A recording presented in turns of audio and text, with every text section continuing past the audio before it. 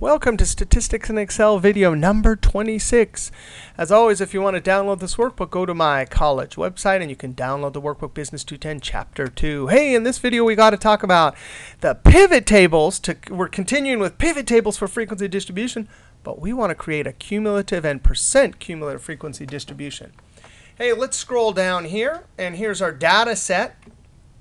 Our sample of boomerang sales from www.boomerangs.com, and we want to build a cumulative frequency distribution for the sales category here, the sales field.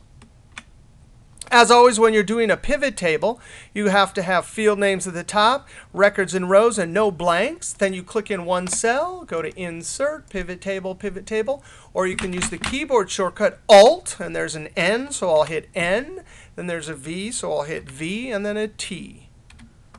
It's guessing that that's the range, and since we have the data set up correctly, that is correct. I'm going to dump it into this existing worksheet. Where's the location? Maybe something like L20. So I clicked on cell L20. And then click OK. Now we need to group, so we're going to go to our field list here, and we need to group by sales. So I'm going to drag this to the row labels, and while I'm at it, I'm also going to drag the sales to the value area. That way we can close this. Now we need to group. This is decimal data, and since we talked about this in earlier videos, the labels will come out ambiguously when you group and there's decimal data. Not when there's integers, but there are decimals. We have an easy way to fix it. You just have to pay close attention to that. I'm going to right click in this row area and group. Now in earlier videos we also saw the calculating that went into determining where you start your group and the class interval.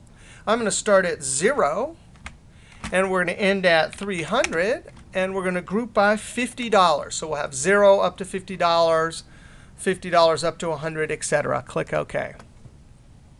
Now there's a couple problems. The labels here, there's a 50 there and a 50 there. That is ambiguous. Where does the 50 go? Well, Excel doesn't make any mistakes. It's just the labels don't tell the viewer that. The 50 will always go here, because really it's 50 up to and not including 100. Here it's 100 up to and not including 150. Let's go ahead and change that. As we did in our earlier video, we highlighted this whole range right here, and we notice that there's a dash in each cell, so we can use the replace feature to very quickly change that. Control H is the replace.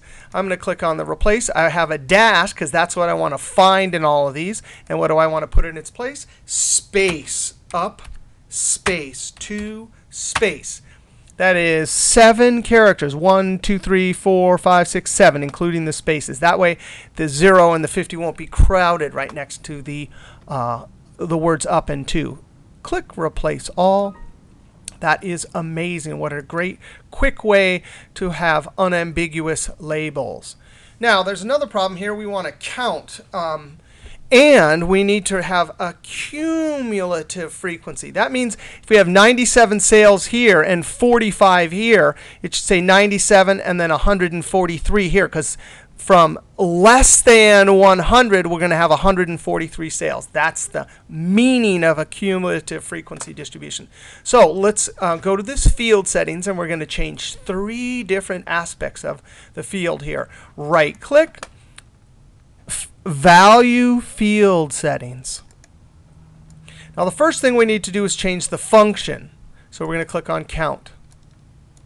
Then we're going to show values as, and we're going to come over here to the drop down, and we use percentage of row and column in a bunch of pivot tables already.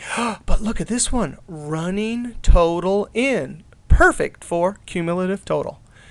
And we're going to have to change this too. Let's change the name.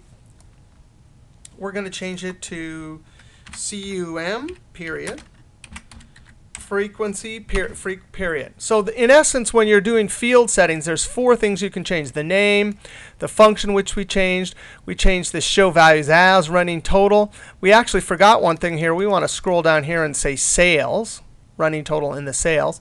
The 4th thing we would do is number formatting, but right now it'll come out just fine. Click OK.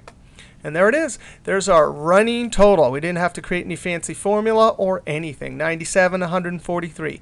The meaning of cumulative frequency means for the class less than 100 all the way down to 0, 143 sales were made. So under $100, there were 143 sales. Now let's add some formatting here. I'm going to go up to Design, click that little drop down there, maybe select that one. Now, not all calculations can be done in a pivot table, but you can do something clever. We can click over here and just build something in a cell and build a formula that looks into the pivot table. We're going to type % cumulative frequency here, and then enter. And I'm going to highlight this whole range right here. And in the light colored cell at the top, I'm going to type my formula. Equals, now watch this. If I click right there, I get this huge pivot table data, and they're locked cell references and everything. So I don't really want that. This is a case, you actually can turn this off. It's easy to turn off. You can either add a button or various ways, but we're not going to turn it off right now. We're just going to type in this cell reference, because really what we want is 97 divided by 200. And then as we copy down, we want one cell to my left divided by that 200. So watch this. M21. Now it's dangerous to type cell references because I'm a bad typer, for instance. And look, I got the wrong one, so I got to be real careful. But luckily, this is called Rangefinder. It gives you a blue coding, and if it's close in, you can tell. So we want M21 divided by, and it looks like M26, but we want to put our $sign in, $M, $26. Oh! I accidentally hit tab, so I'm going to highlight the whole range. And with the light colored cell at the top, I'm going to hit F2 to put it back into edit mode.